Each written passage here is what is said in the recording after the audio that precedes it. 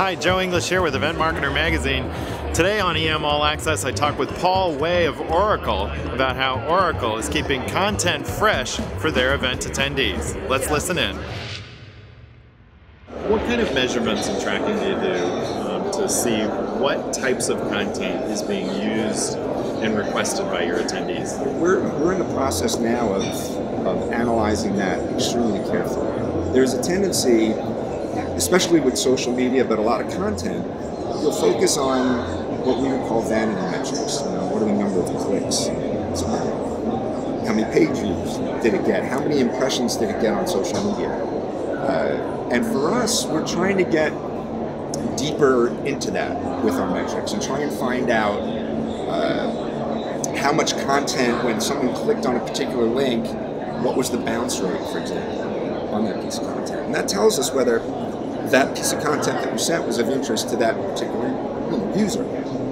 We try to follow conversations when we do this. So what we're also trying to do is measure a level of conversation around a particular topic prior to us doing a campaign.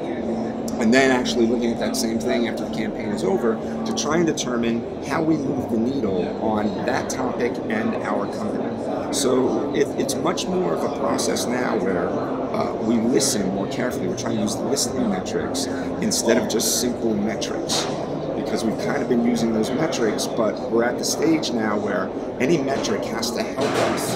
We have to use that metric to gain insight, and then we have to take that insight and put it into practice with the next piece of content that we write. So we're constantly changing the way that we do things. And so that brings to the fore a whole bunch of social media tools that we use. It's a much more powerful use of things like Adobe Site Catalyst and things like that than we've traditionally used. And it's really more than anything a combination. We're now bringing those things together, which is not something we traditionally did.